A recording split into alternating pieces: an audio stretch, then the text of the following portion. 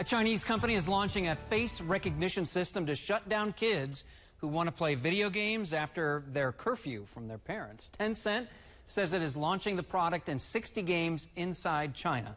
On this Live Life Well, we're looking at when online gaming resembles an addiction.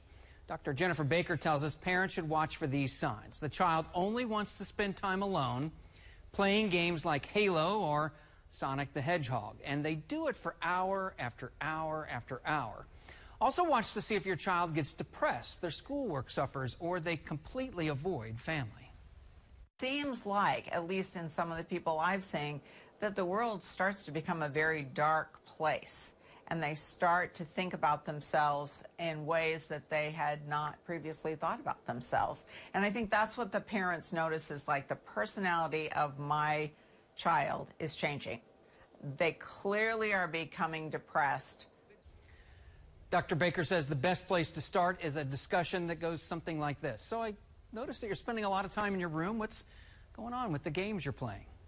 The American Academy of Pediatrics recommends no more than 2 hours per day of screen-based entertainment. They also say keep video game units out of bedrooms.